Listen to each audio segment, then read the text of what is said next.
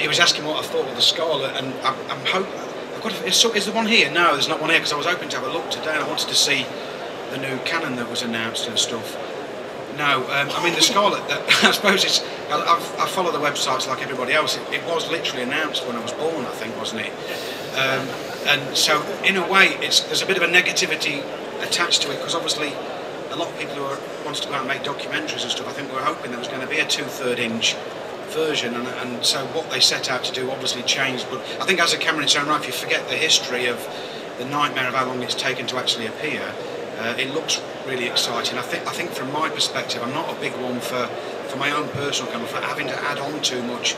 I like something to come pretty much, if you want to shoot with it at that size, you know, it's got a screen, and I think, I mean, I don't know too much about the Scarlet, but I've always found with the red cameras, when I look at, on This Is England, we shot that first time I used it on This Is England 86, I sort of saw this body, and that's really tiny, you know, how great's that? And then they brought it onto set with like a behemoth lens, and once it was all put together, I was like, what's that? Where's that thing that was in the box back there? And that's like buried in there, look, and that's the rest of it. Yeah, on This Is England 86 we used 7D in some of the fight scenes and red, and then 88 is basically F3 red and a tiny bit of 7D. And for the Stone Roses documentary, I'm hoping to use 2 F3s, maybe an EX1R, but I'm hoping there's a new one of those coming out before I start, but I don't know whether it will or not. And then, you know, these new really portable like Nex cameras, because I want to get stuff of the band like literally in places, really unorthodox places, but try and keep that depth of field, the 35mm depth of field. So I won't be using any tiny cameras for doing any major handheld movement work because of the rolling sensor, you know, the CMOS problem. But so I'm going to, you know, I'm always incorporating smaller cameras, but you know, in terms of the big interview stuff, the main stuff that you'll see, it will be F3s with S-Log, and probably looking at the Samurai or something on there, because I don't really need 444 because the file sizes are, you know, gigantic, but I'll probably shoot it at 422 to help the grade, and the jobs are good, and hopefully. Yes, mate? How quickly did you act upon the Stone Roses? You'll have to pass it down! The Stone Roses reform, how quickly did you act upon hearing about it? I'm so sorry. Could someone who can hear just shout it down? How quickly did you act upon doing the Stone Roses documentary? Ah, cool. So, how quickly did I act on the Stone Roses thing? I was about 3 weeks ago. I was driving to a film festival, to go to the airport to a film festival in France, and someone had told me Ian Brown had been trying to get hold of me and wanted my number, and I've spoken to him a few times, and you know, I know him a bit, and he had my number, but I change it regularly, so sent my number through, and I got a phone call in this taxi, and he told me the Stone Roses are getting back together, you know, and I was just like, obviously they're like my all-time favourite band, so the first thing I said was, if you let anybody else film it, I'll kill you. I hope you're ringing to ask me to film it, because I have to do that. And so I was kind of like, I mean, you know, from my point of view, I'm not a documentary filmmaker, but obviously Scorsese is kind of one of my heroes, and the way that he, because of his love of music, will go and make documentaries about musicians and can do it because he's a filmmaker. I'm hoping that applies to me and it's not rubbish, because you know, but you know, like I say, it was one of those jobs that I just said I have to do that, and I was planning to make a big feature film in the summer next year, like a £10 million feature, but I've just pushed it to the side, literally just so I can do that, which I could be here in 2 years with a fucking cap in my hand, regretting it, but yeah, so I acted incredibly quickly, and although it's not completely signed off yet, you know, I'm, you know, fingers crossed it happens. So. Yes, sorry, at the back, mate. What are your thoughts on the H101? Have you tried it? Have you used the Panasonic H101? Yeah, I've used the. I did some. I tested it recently because I was doing because it autofocuses. I tested it when the Stone Roses asked me to go and shoot the press conference, so I got an AF101 because the F3. I didn't know what was going to happen on this day at the press conference, and because the F3 is completely manual focus, and I was told I literally would have to operate myself, and I just thought to myself, I don't want to take the risk of the first thing I shoot with them being soft in places, and so I needed an autofocus camera. So I tried it at the time, and actually stands up. I love the form of it. I know a lot of people like going, oh, it looks weird, and I love how it looks. I think it's a beautiful little thing. Price-wise, it's incredible. But it was like on the actual autofocus side, just purely from a technical standpoint of view, it sort of hunted either side, and it wasn't a very natural drift into focus for me. And I know most people won't use autofocus on it, but I needed something very specifically that I could run and gun with on the day, and I was shooting it myself on my shoulder, and when I was doing tests and stuff, I found it would drift past and pull back to something which felt very mechanical. It felt like, it didn't feel like an operator was doing it. It obviously was a little servo doing it on the camera's behalf. So had that been better, I probably would have shot the first day on that, but I ended up doing it on an EX1R just because the auto. I found out I tried a Canon XF305, which was amazingly fast at auto-focusing, but just not good enough in the low light, because the conference was in this really dark room. So the EX1R got the call simply because the autofocus was pretty good, but it was just brilliant in low light, and the autofocus looked a bit more natural to my eye. So I did tests with it, and it nearly kind of, got called upon. So price-wise, I think it's pretty unbeatable, really, for the bang for buck.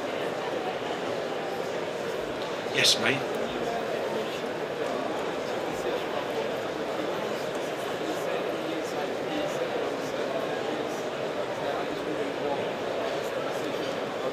Yeah, so what decision-making process goes on to use which format of camera?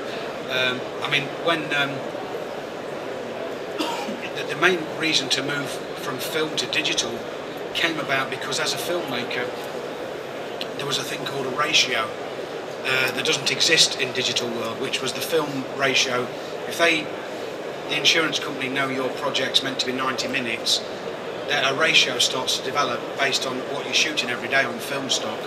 And I had the highest one ever with this insurance company. It was like 170 to 1 about 2 weeks in, and the cost of film is all, there's a cost per reel to develop, and obviously they're looking at it going, this is absolutely insane, and they try to make you shrink that ratio down to something more normal.